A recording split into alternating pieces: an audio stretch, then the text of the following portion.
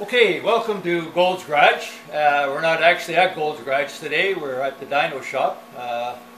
Daryl Watters is our dyno guy, and this is his. If anybody's interested, you can contact me through my my channel, and I can get you in touch with them. So, what we're trying to do today is dyno an engine that I've built on spec and I have for sale. And before I sell it, I want to be able to tell people how much power and torque it makes and how well it runs, and this is the real test. Now, every other engine that I've sold, I put on a test stand, so I know it starts or runs okay, doesn't have any leaks, the timing in advance is set, and the carburetor's adjusted, etc., so I know all that works, but I can't measure horsepower, so that's the negative part about a test stand. The good part is if you buy an engine, you can put it in your car, turn it and start it, and you know it's going to run, but estimating horsepower is a little different, and this is the true test of horsepower. It's often called a lie detector.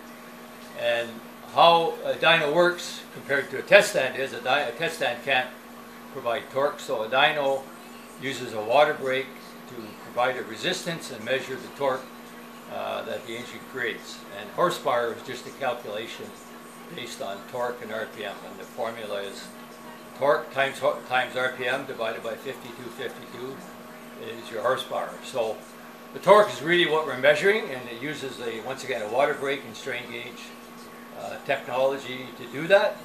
And then second, we're going to make a dyno run on this engine and show you exactly what it did. We made a couple already. We made 352 horsepower already with this thing, and we haven't even started tuning it yet. So this engine is just it's a 350 4-bolt main engine with aluminum heads. It's got an L79 camshaft, which is the same as a 350 horse 327 Chevrolet engine, a Corvette engine, and were made in the 60s.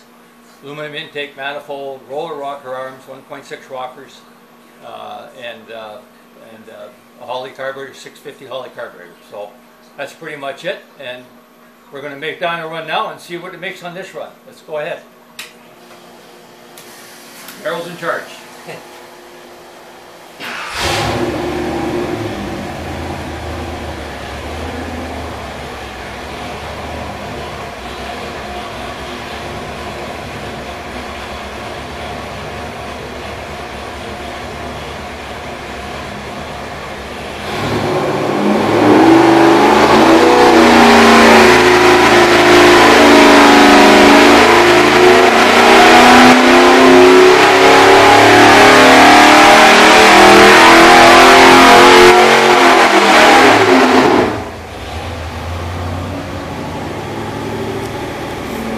Daryl's going to go to his computer and see how much maximum horsepower we actually made on that run. 352.4 horsepower. How much torque, Daryl? You got 386.1. And 386.1 pounds-feet of torque. So yep. And we're showing that we're using a lot of fuel, so the engine's a lot rich. So after some tuning, I'm sure we can get the horsepower and torque up quite a bit. Yeah, we haven't even done the final tuning yet, so far we're pretty happy with it. Okay, thanks for watching, and this engine will be for sale.